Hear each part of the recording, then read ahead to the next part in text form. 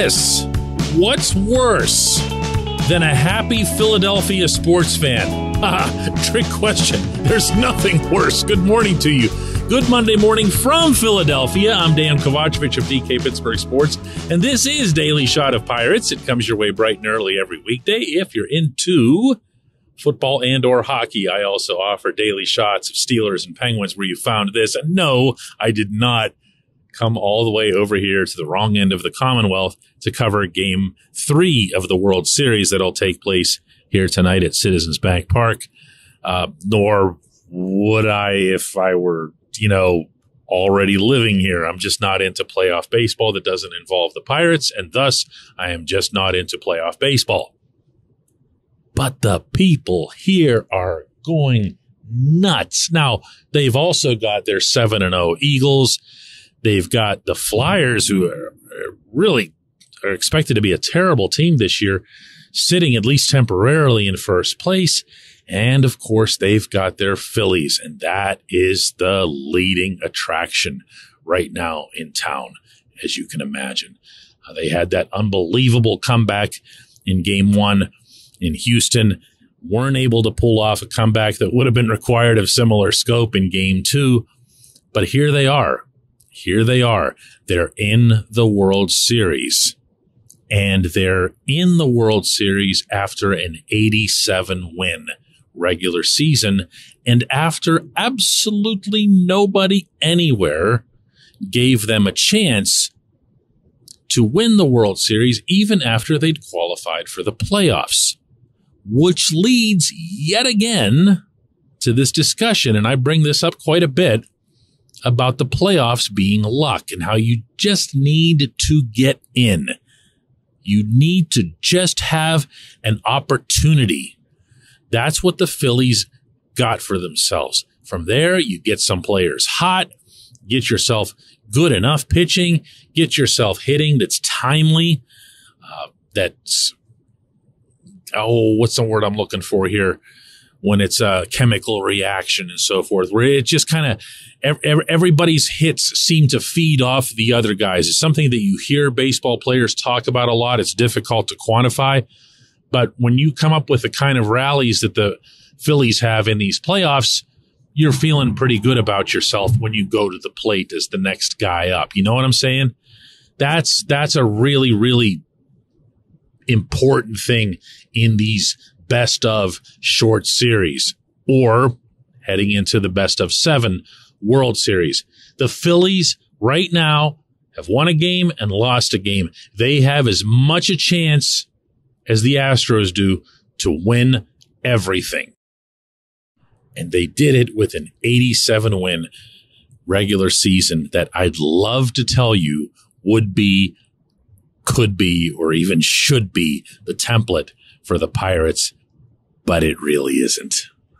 This portion of Daily Shot of Pirates is brought to you by our friends at North Shore Tavern, that's directly across Federal Street from PNC Park. It's home of Steak on a Stone, an eating experience, underscoring the word experience.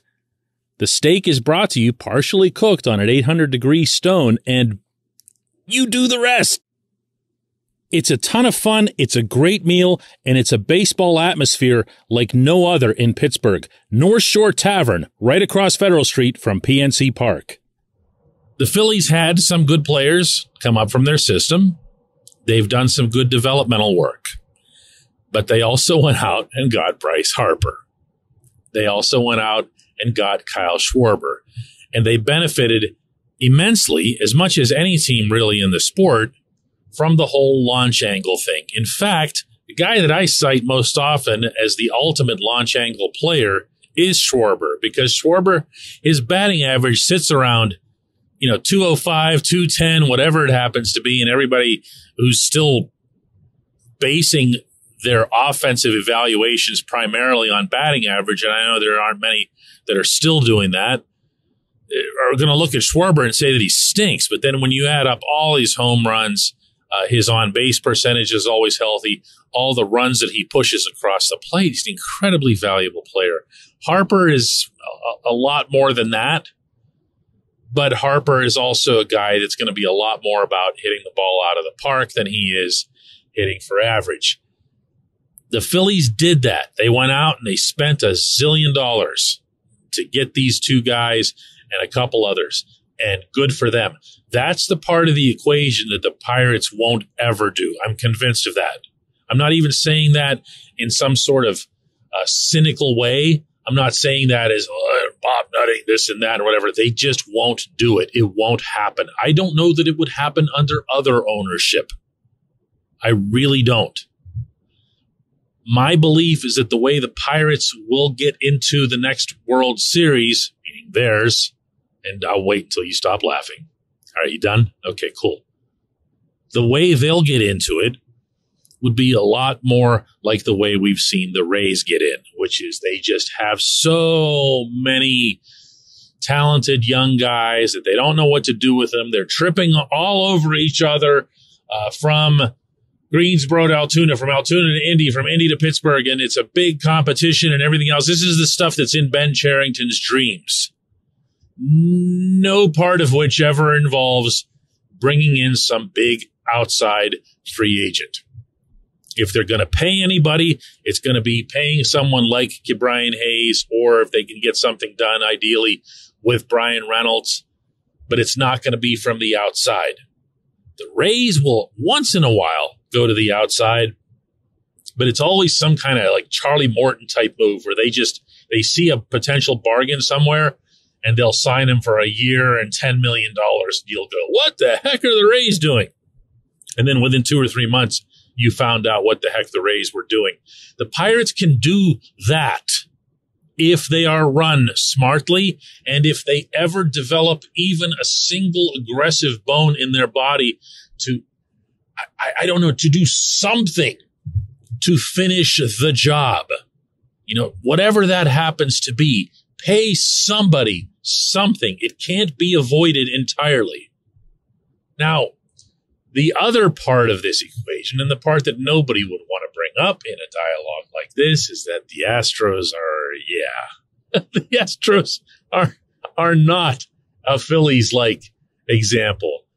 The Astros are a dominant baseball team. The Astros should win this series, although it's got to be pointed out that in this format, the 2-3-2, the next 3 are here in Philadelphia. But to expect the Pirates to ever get to the point where they're, paying a Justin Verlander and locking up a bunch of these other guys, that's tough. That's where the inequities of baseball just come in and say, okay, that's enough. You have to cut this conversation off. And you know what? I'm going to do that right now anyway. When we come back, J1Q.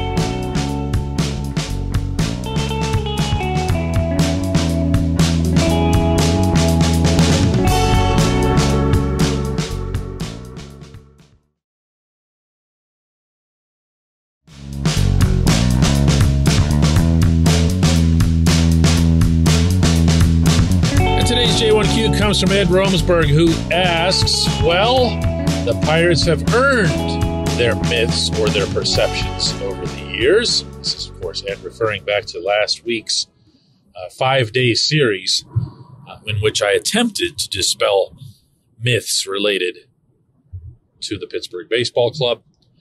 Ed continues, the Pirates have 4 winning seasons and 3 playoff game wins in the last 30 years, all of those in one season. They have not been to a league or a world championship series in 43 years. The owner of the Pirates since 2007 has not run the team as a legitimate sports franchise. They also have years and years of poor player drafting and development. When they do get lucky with a good player, he is traded for prospects that mostly never pan out. So, why should anyone think they will win another pennant again? Ed, you're free to think what you want. I'm free to think what I want, which is generally the theme of this program. My view on this is that it can be done. I've laid out, hopefully, some specific and convincing paths. In that regard, I never expect everyone to agree with anything. I do want to say, though, that there's one part of what you said there that I just really, really want to throw back. And that's the very first sentence there, the very first sentiment that you expressed. Well, the Pirates have earned their myths or perceptions over the years. No. Nobody earns having things spoken, written, whatever, about them that are untrue. Now, maybe this is just the reporter in me speaking. I break out in hives when I see, hear, or read something that I know is untrue. I will react to it. I'm goofy like that. I'm like that in public. If I'm on the subway and I hear someone 5 seats away from me say something that I know for a fact is wrong, there's a really good chance I'm going to be that awkward individual who jumps in and says, whoa, no, that's not true at all. Now, sometimes when I do that as related to the Pirates, as I've said, people will take that as defending the Pirates. No, if you ever want to attack any position, if you ever want to go at any argument full throttle, you're always best armed with facts. And if you go at somebody with things that aren't facts, it's super easy for them to discount everything that you say, including the facts. And I am telling you this based on experience, meaning with the Pirates. When they hear stuff like Bob Nutting's a billionaire or Bob Nutting is doing this or that, and there are certain components to that, including the billionaire thing, that just aren't true, it kind of empowers them.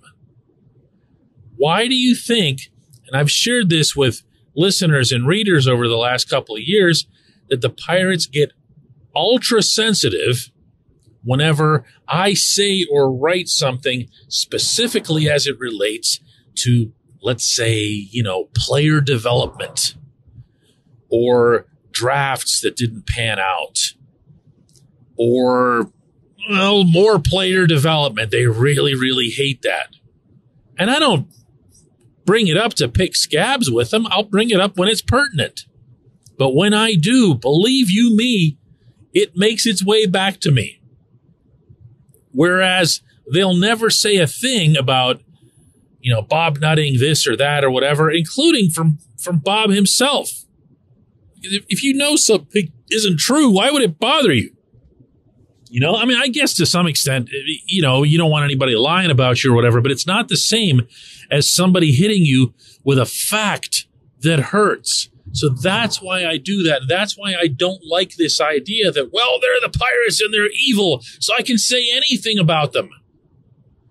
What you followed that with, Ed, was a list of actual, confirmable, indisputable facts, and that's the stuff that matters. I appreciate the question. I appreciate everyone listening to Daily Shot of Pirates. We'll do this again tomorrow.